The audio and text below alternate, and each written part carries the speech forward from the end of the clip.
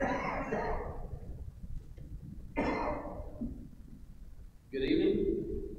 Appreciate everyone being here this evening, and hope that you all will be able to stay tonight for the reception afterwards to honor both Brianna and Ben. Appreciate their families and these kids and what they mean to this congregation.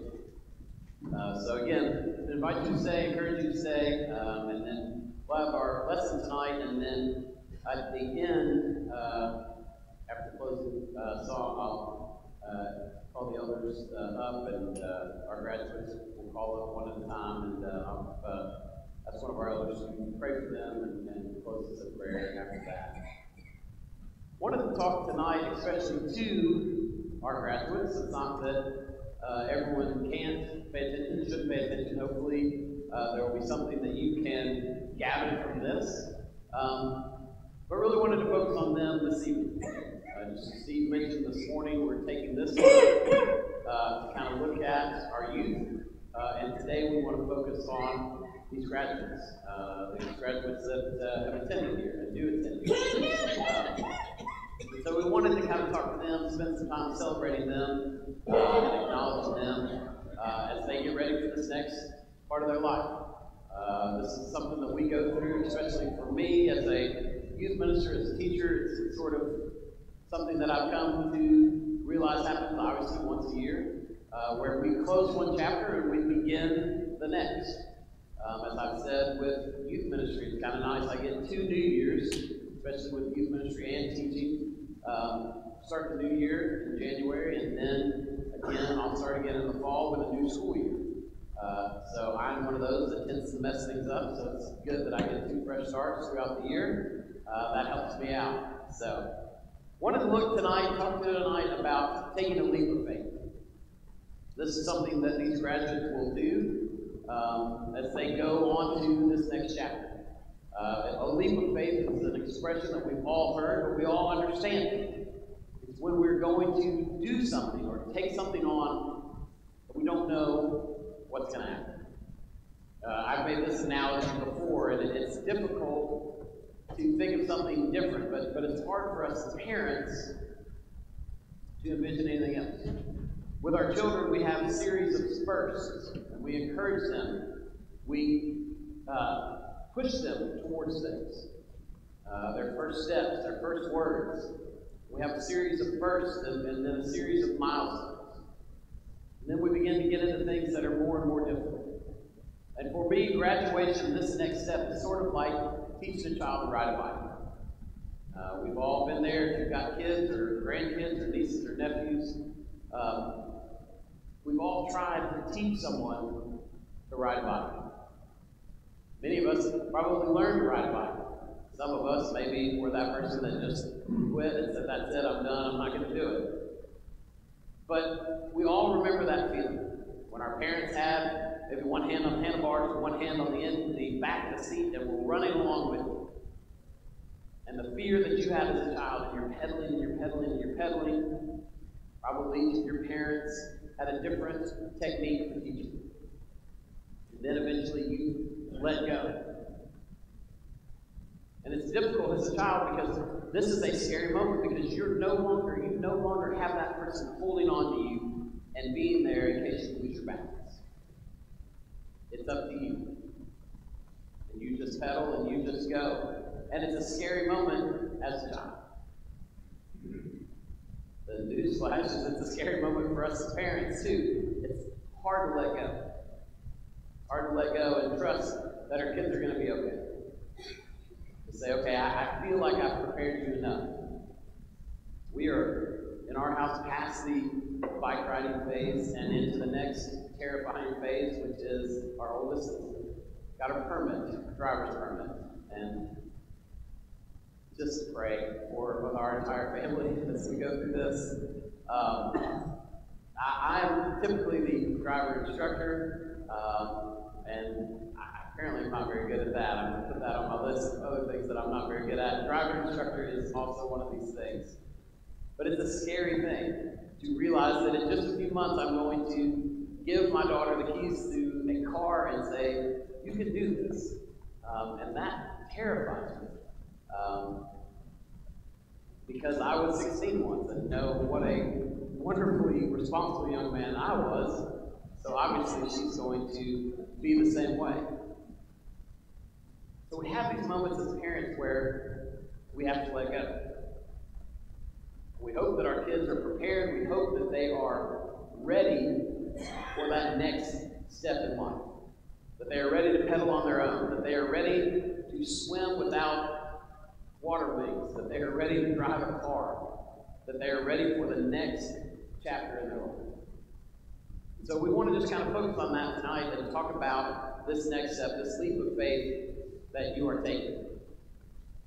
We already looked at Genesis chapter 12. All right, verses 1 through 4.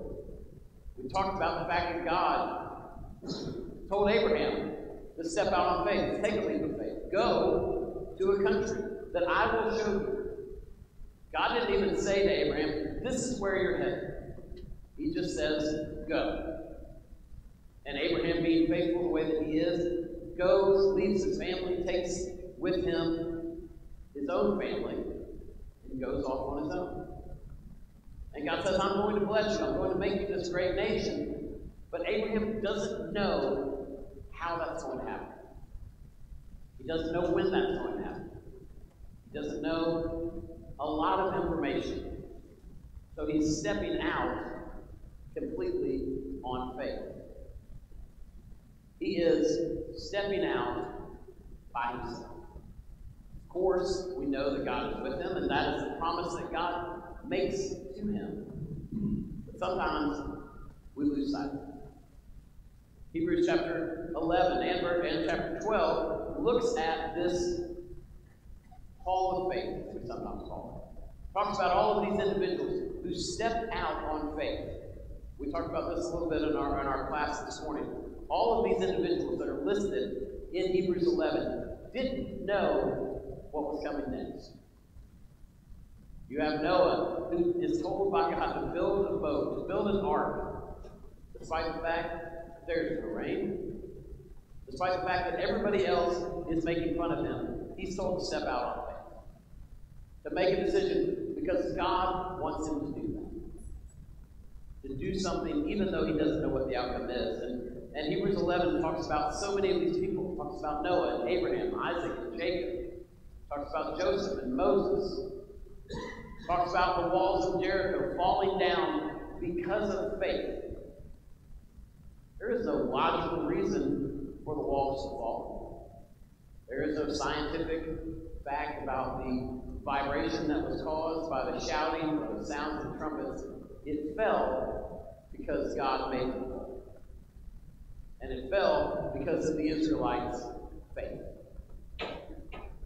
Hebrews chapter 12 kind of concludes this thought. It talks about, therefore, Hebrews 12:1. Therefore, we also, since we are surrounded by so great a cloud of witnesses, let us lay aside every weight and the sin which so easily ensnares us, and let us run with endurance the race that is set before us.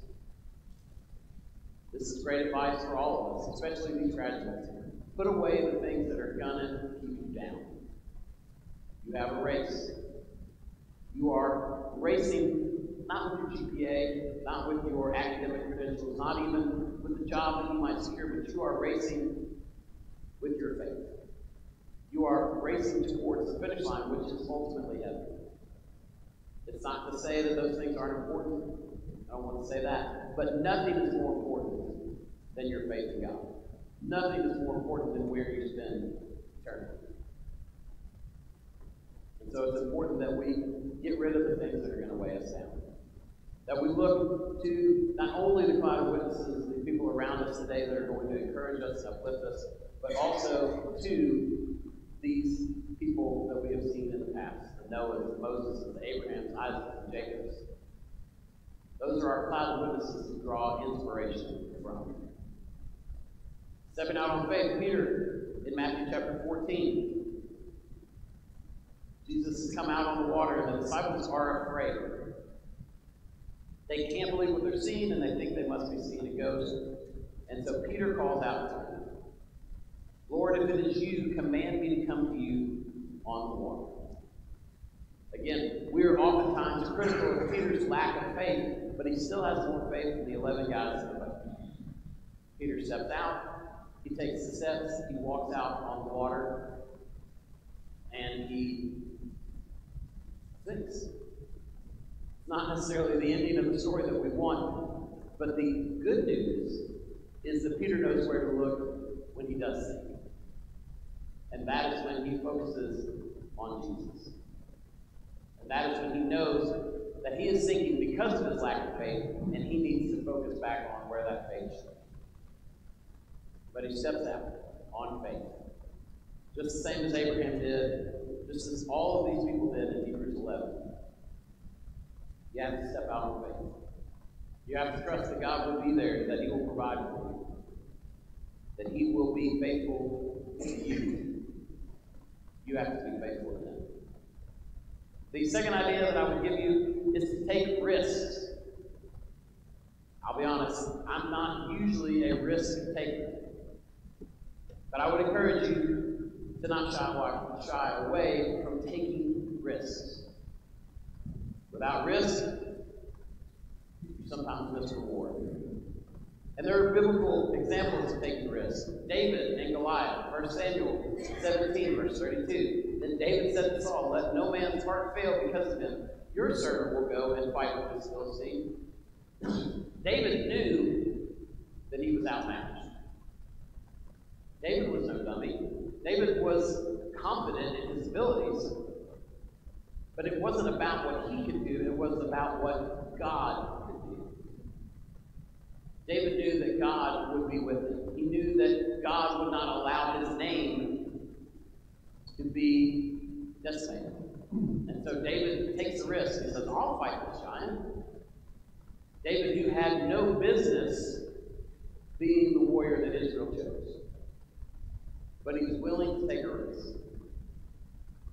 To step out and say, "I will be the one that's going to fight this giant." There was a book a few years ago that talks about this. It talks about the fact that David doesn't focus on the giant, but rather he focuses on God. And that's a good rule to live by. When you face your problems and your fears and you focus on them, those things become giants. They can get where you think that they're insurmountable, but when you focus on God, you see the solution. If God is for us, who can be against us? David knew that he had to take a risk, that he had to step out and face this giant. He knew that it was important. The book of Daniel with Shadrach, Meshach, and Abednego. All of these gentlemen stepped out on faith, and all of them took a risk. I love the passage when Shadrach, Meshach, and Abednego stand before the king. And they say, "Our God is able to save us. But if he doesn't," that to me shows true faith and that they were truly taking a risk. They had no assurance. They had no reassurance.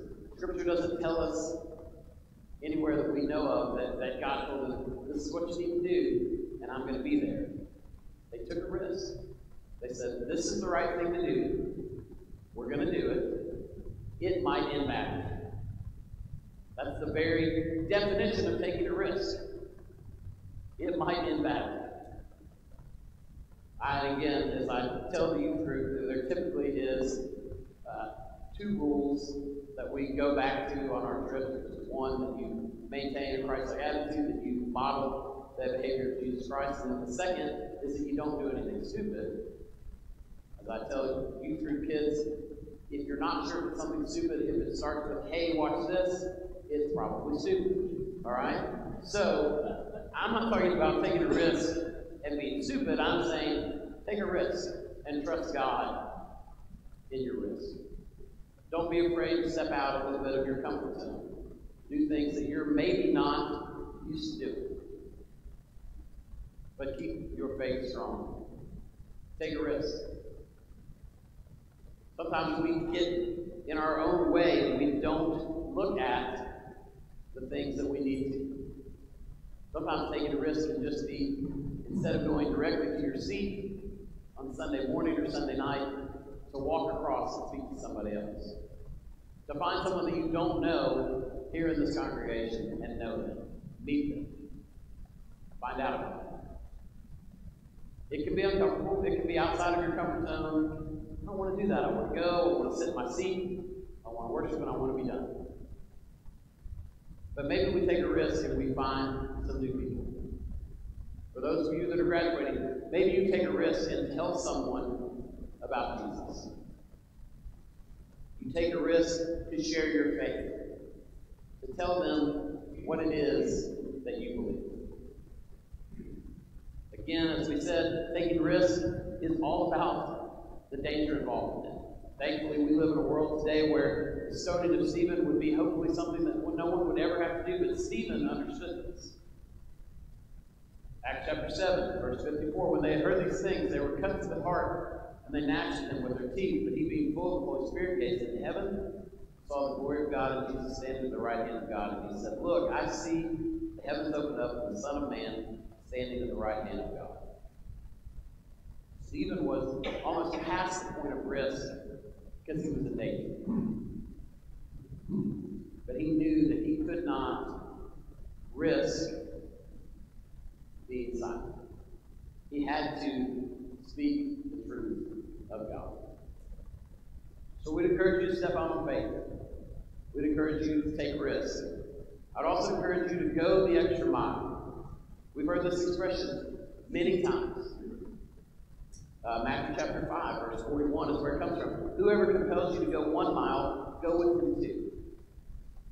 This came from the idea that the Roman soldiers were allowed to take Hebrews, Jews that they wanted and require them, compel them to carry their pack, their gear for a mile.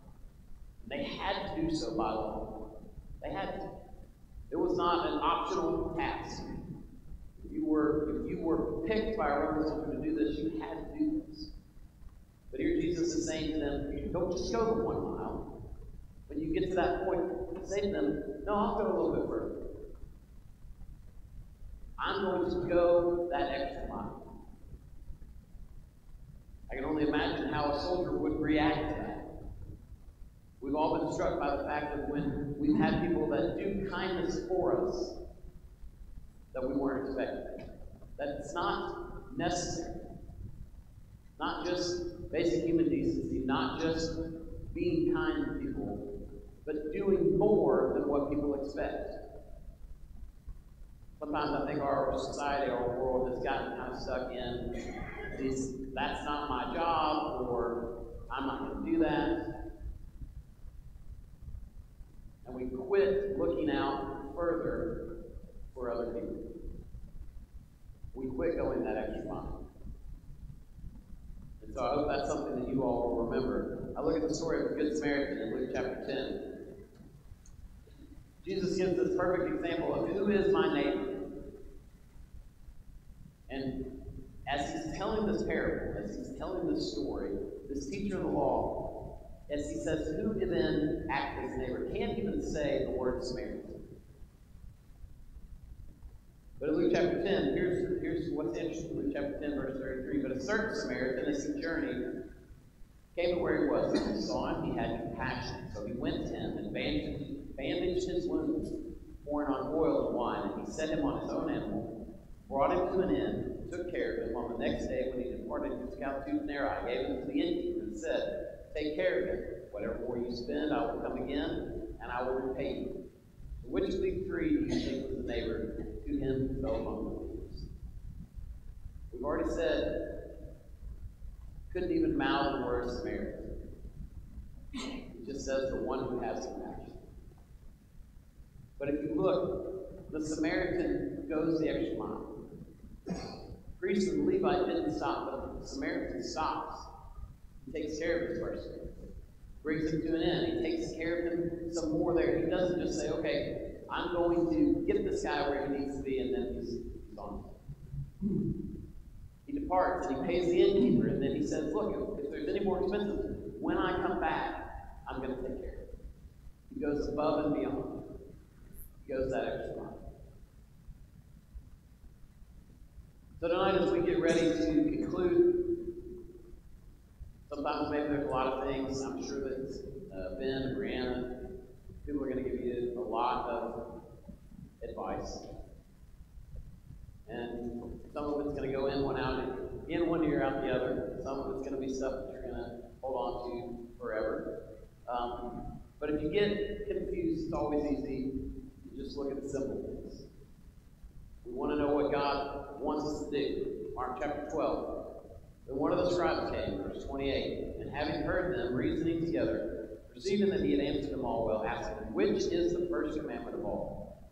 Jesus answered him, the first of all commandments is, Hear, O Israel, the Lord our God, the Lord is one.